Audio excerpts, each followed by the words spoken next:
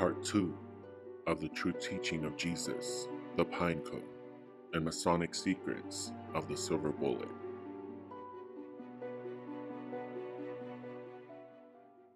The Chakras, a speed round. To activate the first, Muladhara chakra, one must envision the color red, imagine, or intone, its tone of Lam. The light of this chakra is sparked only from an activated kundalini, which is ruled by Mars, the god of war, or his higher purpose, diplomacy. One either lives, triggered by life, in a constant state of war, or focused on their dreams, with supreme indifference and radical acceptance of others, oneself, the world, and life itself. If, in you, good overcomes hate, your dreams overcome your rage, the root chakra is ignited, and the old earthen relics of suffering burn up and purge your soul, like in a fireplace. That also purifies the chestnuts roasting on its open fire, or the testicles in man and ovaries in women. The lesson being that life is not suffering, and one's karma not always gets passed on to the next generation genetically. Because when you consciously reconnect to your original life force from God, you realize your divine birthrights, which are bliss, security, abundance, and prosperity, each represented by one of the lotus petals of this chakra. These are your birthrights. Claim them, and realize they're universal. Thus, this must instill in you a sense of peace and passive nonviolence. Now forgive others for the past, and preemptively, for ever getting in your way. When you claim your birthright with respect and forgiveness for everyone, the Svadhisthana second chakra lights up. This respect and forgiveness for everyone must include first and foremost your mother, your father, and yourself, manifested in you as the mother left moon side of the Ida, whose energy channel, or nadi, originates from the Muladhara and branches out to the left hip, ruled by Ophiuchus of the ether element. And your father, manifested as the right sun side, pingala, which also originates from the Muladhara and extends to the right hip, ruled by Aries of the fire element. These two energy pathways, or nadis, represent genetic and spiritual inheritances, or karmas, from your mother and father. But once purified of them and their problems, become the more elemental and purely ethereal forces of the masculine electricity and feminine magnetism. Some spiritual advice.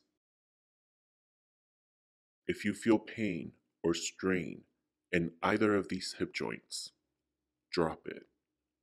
Drop the memory or memories associated with that pain. These pains all come from the false need for survival. Recall, bliss, abundance, security, and prosperity are your birthrights. You just forgot, and all the melee of life, the first 0 to 29 and a half-ish years. And you are what you think, because what you think you attract. And before, in the melee of early life, it was easy to forget your birthrights and be convinced that you have to fight to survive. But not anymore. So drop it. From the moment the pain was first inflicted, and everything ever since, let it go. Let it vanish. You're holding on to it. It is not holding on to you. So let it go as best you can. Divest your energy of all of it. Stop flexing the muscles in that region and straining as though you have to keep carrying that weight. You don't have to. Take back your energy. Remember, it's all mental, and veer your energy and mind toward your own dream life. And relax. Relax into your dream. So, divest, take back, and reinvest in you. And also forgive yourself as you are manifested in you as the central and neutral spinal sushumna. So sit up strong and confident. And when all three are united, the masculine father, the feminine mother, and the androgyne neutral child, you can truly begin the ascension to heaven.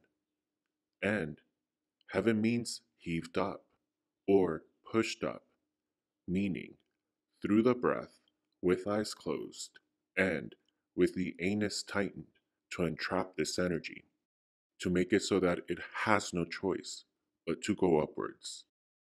2. The second Svadhisthana chakra, whose tone is Bam, is activated by envisioning the color orange, and whose element is water. Being in the sacral region filled with water, it is thus called the womb, the virginal womb, and symbolized by the moon and described as watery or Mary, Mary, Mar, E. Mar meaning ocean, which are Earth's wombs of life. And this sacral chakra water is also your own baptismal font, where the true baptism of the growing or ascending consciousness takes place.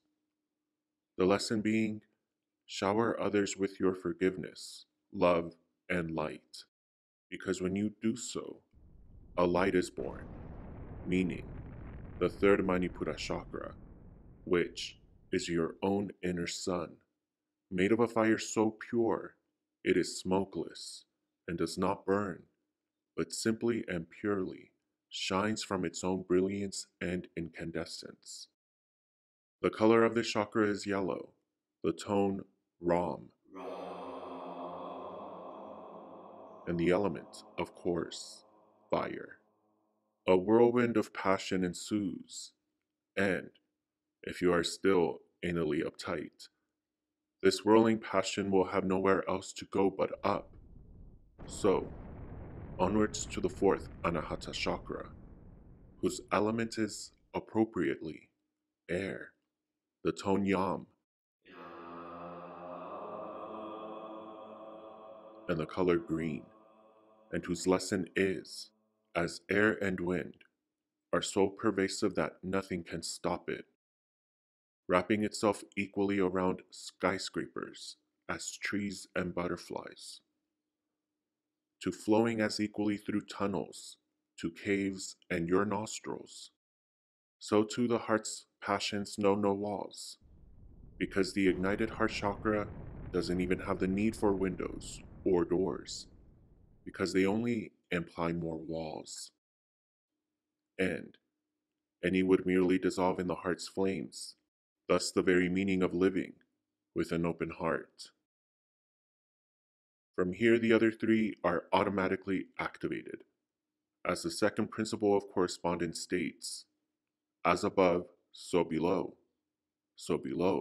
as above.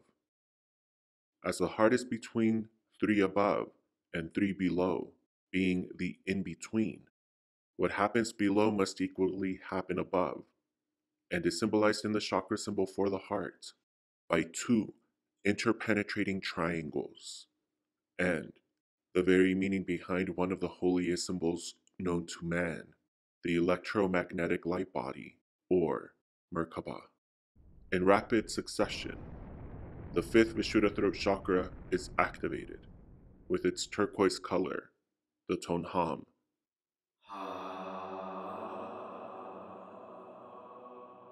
and the element ether, all attributing to the creation of the Amrita. Amrita is induced by the Vishuddha throat chakra, which is a honey that descends from the pituitary and drains into the back of the throat and sweetens one's speech, endowing one with the voice and words of God's knowledge. The lesson being, one needn't always speak, if so, make it sweet. And the very meaning behind the saying, if you can't be kind, be quiet. Amrita is the honey or nectar from the gods that endows immortality and is activated simultaneously with the pineal gland, because the blood of Christos from the seed of life and the Holy Grail, which has been heaved up along the 33 vertebra of the spine, up the 33 degrees, where all the smoke of the old energies of the old self getting burned up by each chakra flow up and dissipate into the ninth chakra, represented by these clouds, that, once dissolved from the psyche and consciousness, fill one with such euphoria and bliss, so as to make one feel like they're floating on cloud nine. But before it gets there, the blood of Christ from the seed of life bottlenecks, literally, in the neck, where it concentrates in this region ruled by Cetus, which Masonic texts claim was one name meaning the same as Jesus, as the letter J, again, did not come into existence until the 16th century, and was originally written as a stylized C, which was easily mistaken for the I, which the J sound was meant to replace, as in the Greek word for Jesus, Jesus. Therefore, Cetus is Jesus, and both are resurrection.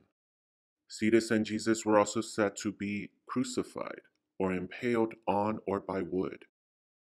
The neck joint is also said to crucify or fix upon the head upon the body, and where this Christospinal fluid concentrates until it shoots up, ascends, or ejaculates into the third eye, Ajna chakra, whose color is blue, its tone, Om, or better yet, Aum, as in Ah for the Alpha and Om for Omega. This chakra is where the energy currents of the pingala and ida pierce and penetrate the pineal gland silver bullet, like serpent's fangs or a scorpion's pinch, filling up the pineal gland with this spinal fluid, engorging the pineal like a cup, also like an eye pointed up and opened, which overflows like a cup runneth over, with this spinal oil, blending it with its own cerebral pineal oil in the claustrum, which is where we get the claws in Santa Claus. And physiologically, the pineal gland transforms from a smooth silver bullet to a bumpy acorn-like emerald crystal, set to glisten iridescently like a Christmas tree, the human ego and the divine avatar, respectively, and the basis for the myths attributed to Christmas and the birth of Jesus Christ. And now, the real magical superpowers of the silver bullet are accessed. Because when reality, from now on, enters the right eye of Ra, which is like the camcorder of the human machinery, like the video option on a mobile phone, the reality is transmitted to an activated and no longer closed third eye. And as our reality is mental and light, the pineal gland can now manipulate and change said reality before it emits it through the left eye of Horus to replace the seen reality with the imagined pineal gland reality. And yet, this can only be successfully done after the light crosses the whole brain to the back of the skull, which, in the human, has evolved so the light bounces in a 45-degree angle up to the crown of the head. 2. The seventh Sahasrara chakra, whose tone is as in the sound of the breath, and whose color is violet to white. The planetary ruler is Uranus, whose name breaks down into Ur, which descends from the Greek Uraios, meaning cobra, and later the Latin Uraeus, and the one and same name given to the serpent adorning Egyptian pharaoh crowns, and Anus, meaning well. And the signet for Uranus is this signet, which depicts the seed of life and anus, and the ascending spinal fluid, and the cobra's hood, which extends right and left.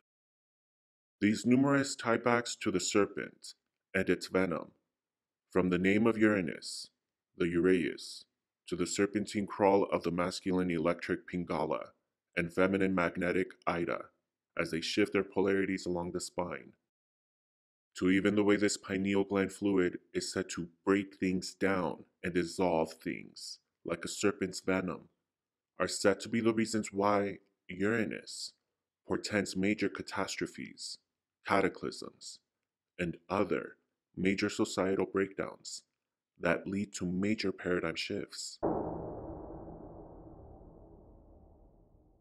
For example, astronomically, Uranus can be tied to the many water-based disasters, tsunamis, deep ocean earthquakes, and even nuclear disasters, as in the Fukushima nuclear disaster of March 11, 2011, during his stay in water sign Pisces, followed by a short stint in Cetus in mid and late 2012, during which time one of the deadliest Philippine typhoons, Opha, and one of the most expensive hurricanes in America, Sandy, took place. And ever since entering fire sign Aries, the world has been consistently on fire, literally. 2020 began with Australia specifically devastated. As Uranus inches closer to Earth sign Taurus, there will be more, you guessed it, earthquakes, fires, droughts. And Uranus clearly being associated with devastating catastrophes that spread like wildfire, can be associated with global viruses and pandemics, disasters that will become increasingly more devastating with worse catastrophes. Yet the most important information about this is, for you, the lesson of the seventh chakra and Uranus, which is pure bliss. Bliss for bliss' sake, with radical acceptance and supreme indifference toward it all. As you breathe for life's sake, so too bliss out for life's sake. Breathe bliss, and life becomes it. The more and more you merge your personal will with the greater divine will, represented by the 45th degree angle bridge that connects the 6th and 7th chakras, the greener and stronger your pineal gland becomes as it receives, transmits, and is encoded with the divine will from the very mind and thought of God, funneled to your emerald crystal antenna, which becomes imprinted with them, like some emerald tablets of thought. All of which are the powers promised by the proverbial silver bullet, your very own pineal gland, just waiting to be activated. But the good news is you already possess it. And if you know the story of Jesus Christ and believe, then this should give you even more reason to believe, because this teaching was the very mission of the true historical figure we know as Jesus Christ, Jehosuah ben Azariah, who not only mastered this knowledge, but used it to resurrect himself, which, when he did, the sound of 7 trumpets from every one of the planets, and the very myth from which the biblical 7 trumpets originate, blared through the cosmic menstruum of the solar system, changing Earth's axis and the constellations of the ecliptic, along with the calendars, resulting from the subsequent conflagrations and catastrophes experienced all over the world. And if you're wondering, well, wouldn't these conflagrations and catastrophes be recorded by cultures all over the world and around the same time? The answer is a resounding yes.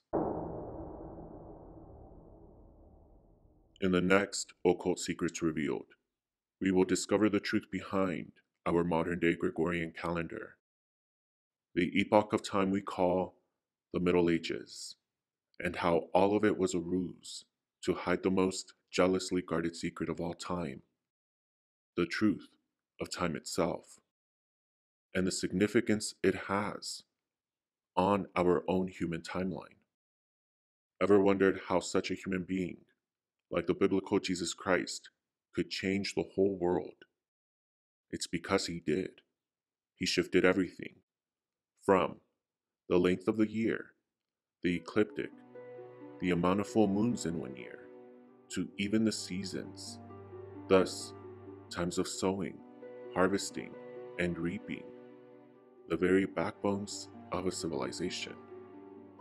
And we will discover the many civilizations, cultures, kings, and royal astronomers who struggle to update their calendars and their tradition-clinging populations, many of whom could not adjust and just simply died off.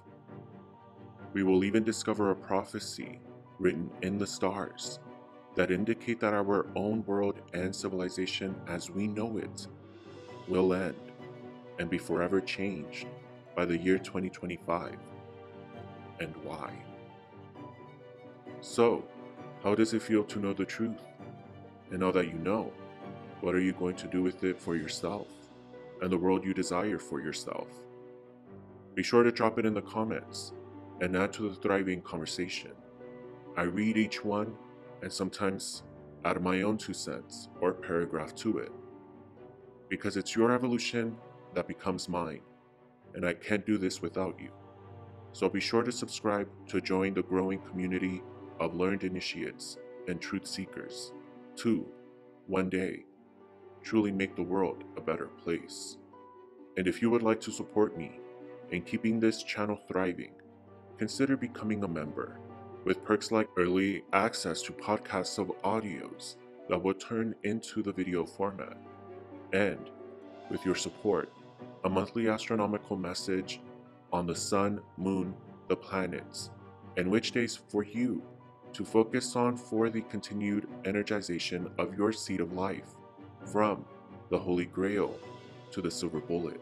A deep thank you and special shout out for your super thanks.